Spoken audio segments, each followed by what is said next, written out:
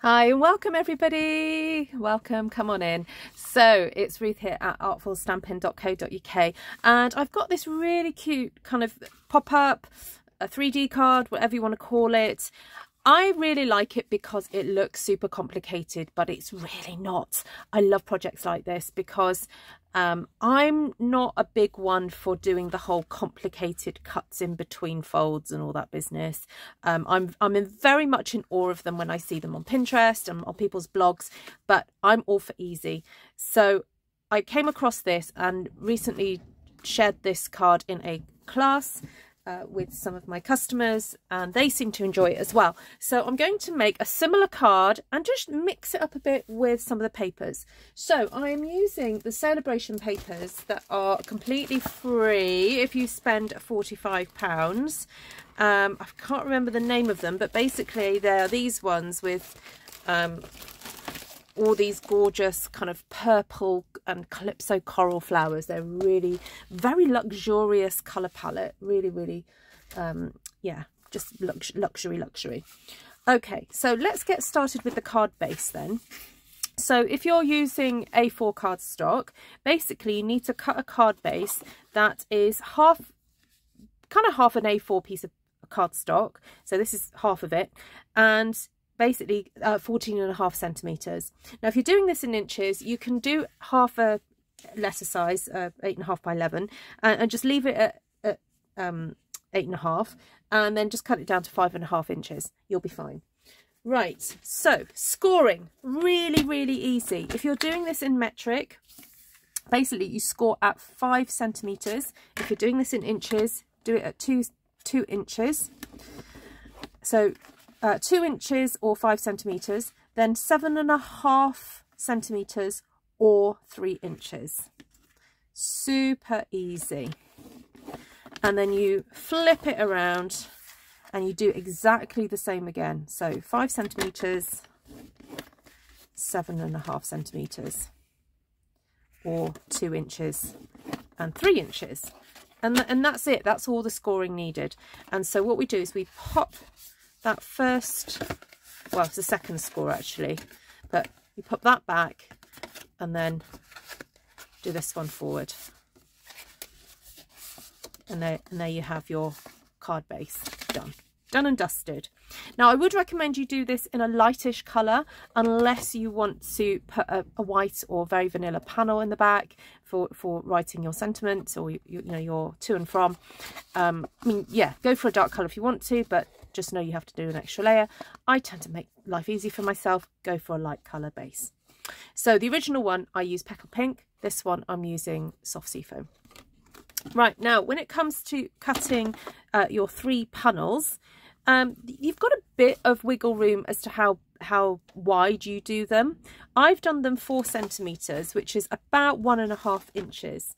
So I just need to grab some card to do that, and I think I will use, oh, you see, I fancied a bit of a change. I wanted to see what it would look like with this background.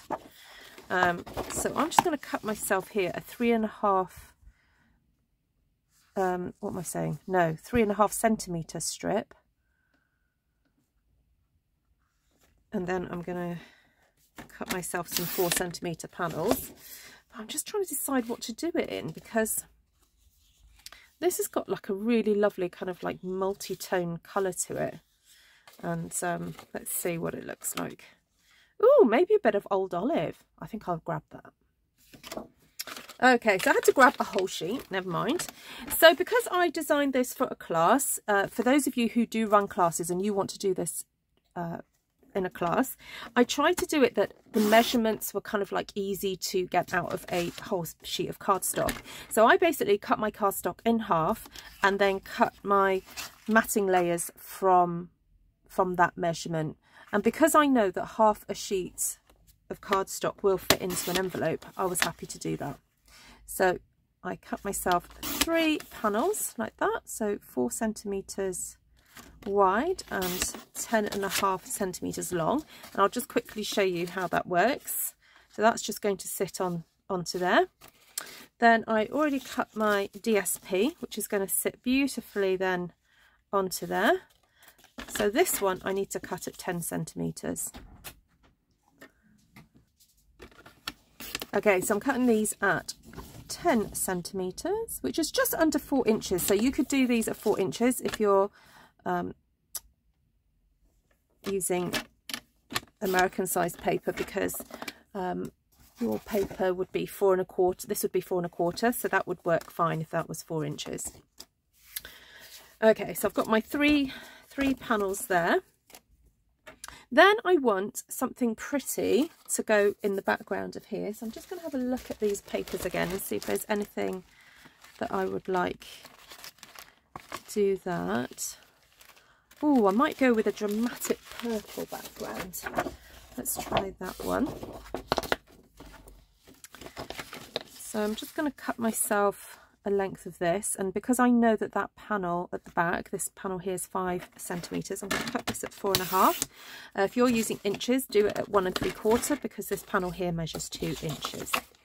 And then I'm going to cut this at 14. I mean, there's a bit of wiggle room on the whole measurements thing anyway.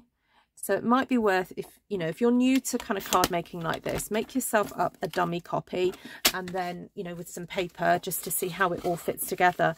And then, you can go from there and decide, how you want to do it. But as I said, because I designed for running classes, I'm always looking at the optimum way of cutting a piece of cardstock, so I don't have a lot of waste. Okay, so next thing to do is stick these panels down onto here. So that's my little background. Now, you don't have to do this straight away, but I did find that this order of sticking is kind of easiest, because once you get the 3 panels that go in the middle on, it makes it a little tricky to stick everything down. So, or to kind of like fiddle and get your hands in there. Okay, so that's that. Then I found it easier just to fold everything up. If you want to use a peg or something just to hold it together, you can do. Actually, I will do that just to help myself a little bit here. Although that's not holding completely together. Let's try that. All right. Set you aside a second. Then stick all your matting and layering pieces.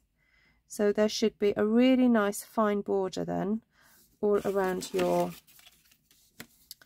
designer series paper. And I just love the simplicity of this, and looking forward to actually having a go, maybe doing it with some other papers. I was going to have a go maybe doing it with those spring papers, the other freebie celebration papers, because I think it would just have a whole different new look to it. So I might do that in a second. So I've scheduled this to go live on Thursday because I'm actually not at home right now. I'm away from home and I've got a Stampin' Up meeting tomorrow. So rather than me worrying about going live and from my hotel room, I thought I'd just schedule this ready for you guys to enjoy. So thank you so much for coming and watching. If this is the first time you've actually watched any of my videos and you like what you see, please do hit that subscribe button. Okay, so I've closed everything down to stick on my panels. And again, this bit is not, I can't say, you've definitely got to have this amount of space at the top and the bottom. All I would say is whatever space you have at the top, try and aim to have the same amount of kind of space at the bottom. And stick the top panel and the bottom panel on first. That is a definite, because it is so much easier to stick that middle panel once you've got the top and the bottom in place. So, bit of glue on there, hold it together. And the wonderful thing, we always say this, don't we, about Tombow, this gorgeous Tombow glue, is that you have a few seconds wiggle room. So if you don't get it spot on straight away, you've got a few seconds to move the paper around and find your place for it. Okay, now I pre-cut out some of these gorgeous florals, and I think my heart is being pulled towards these gorgeous purples. So look, I've got a bit of a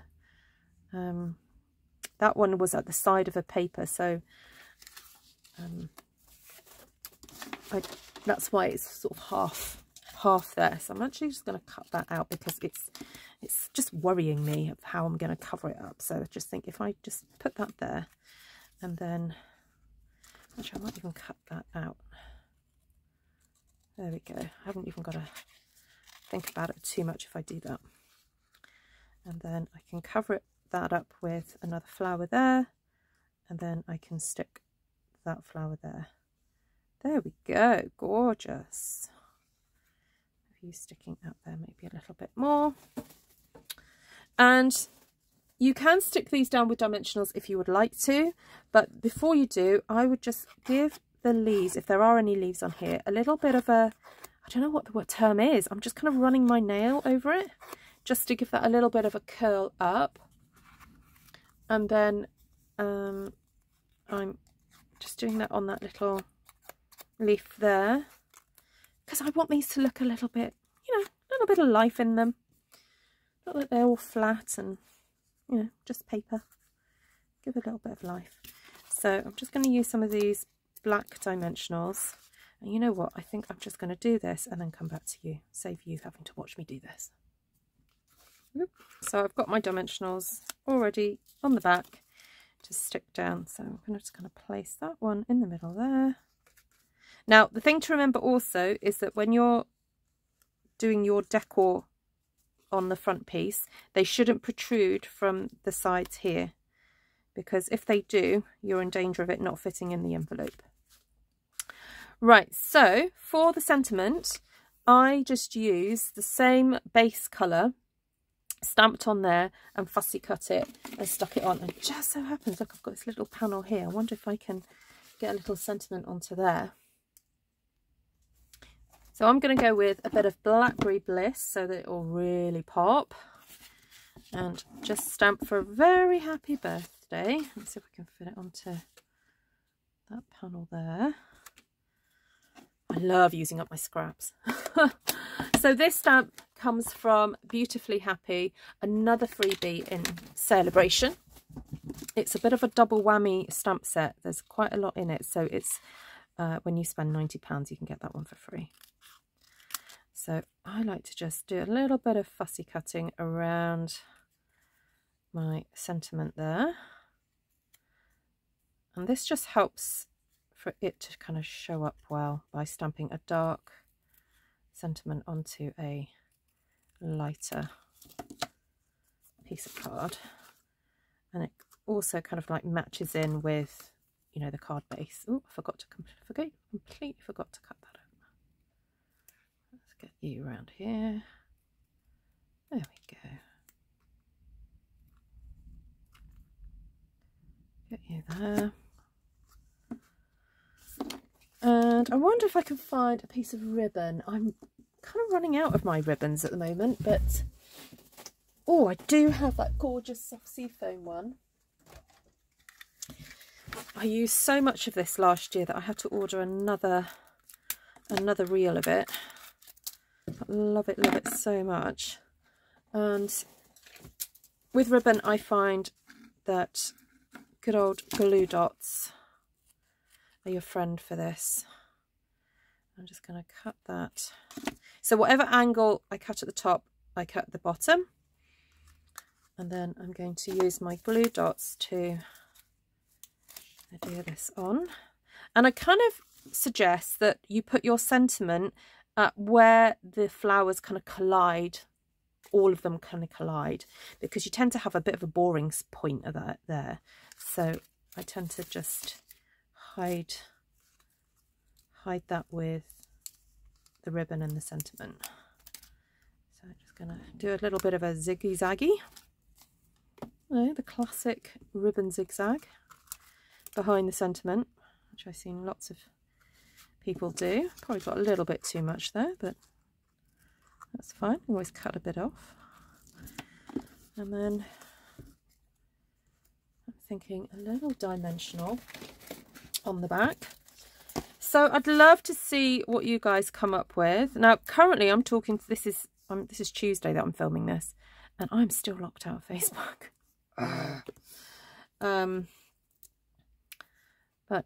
hopefully not too long soon, I'll be able to get back on and see your gorgeous creations. Now, I don't know if you actually are able to have access to Artful Stampin' Space because I created it.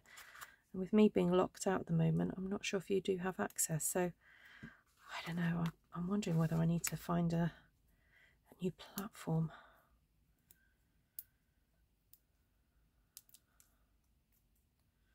Right.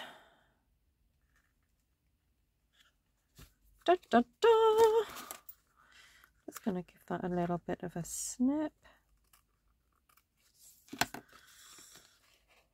Love it. Oh, it's so funny. I've just looked up at my computer screen and gone, oh, I can't see myself. I've just realised that's because you're not live, Ruth. You're recording this. I haven't even got my computer on. Right, lovelies. So I hope this was a bit of inspiration for you. Oh my goodness, can I just say, I love that colour scheme. That dark purple with the dark green. Isn't that lush? Oh, go on. Now, don't tell me you're not going to... There we go. That's it. Oh, I hate it when that happens. When you design something, you go, oh, no, it doesn't stand up. No, it does. It really does stand up. It's just that my my grid paper is a bit wiggly. Right, there we go. That's how it stands. And super fun. Super easy to make. Go forth and make cards, everybody. Thank you so much for popping in and seeing the video. And I hope you've all on the live have had a chance to say hello to each other in the live chat. But if you're catching this video later on, then thank you so much for stopping by. And I've just realised I want to add some gemmage. Where's my gems? Where's my gems? Oh my goodness. Right, I'm going to have to find those and come back and put them on because I've just realised I've got gems there and I haven't got them on here. Yay, found them. So these are in the new mini catalogue. I can't even remember what they're called, but they are so stunning. And look, I took them to class and obviously people love them. So they've got used up quite a bit, but they are absolutely fabulous.